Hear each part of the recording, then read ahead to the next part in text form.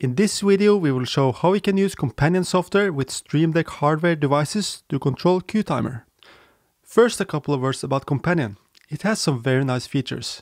Perhaps most importantly, it turns the family of Stream Deck hardware devices into remote controllers for a lot of different software and hardware.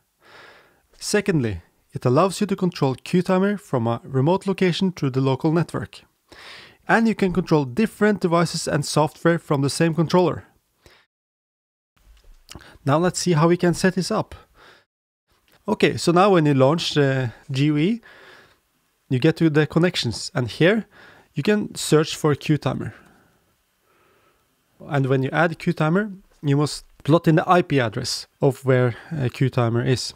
And for now it's very simple, because in this video we will just have it on the same computer. And then you can use the local address, which is shown here. Now everything is okay, we have connection, and let's go to the buttons and try to fill the page. With CueTimer we made it quite easy to insert the buttons. We created presets for everything.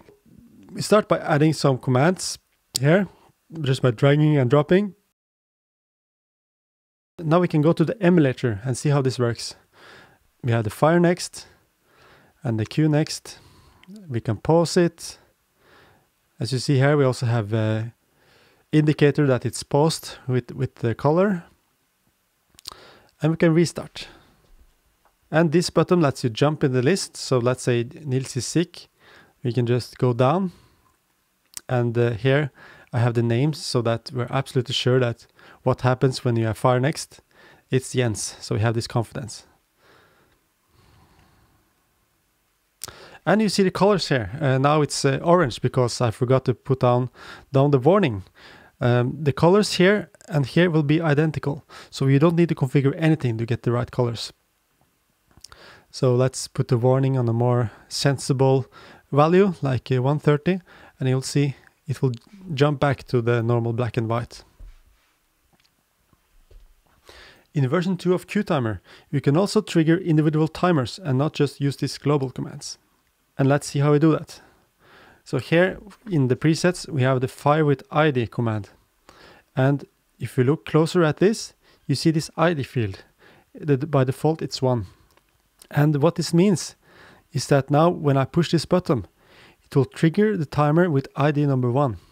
And here you can see we already pre-made these IDs with 1, 2, 3, 4. So that this ID here, it matches this ID here. And we have some feedback that shows here the ID with name and ID with background. And here is Ole, it's the same.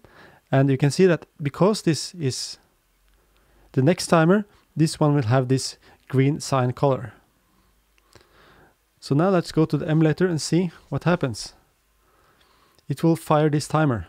And just to give you an example, it will fire this timer regardless of what is currently the next one.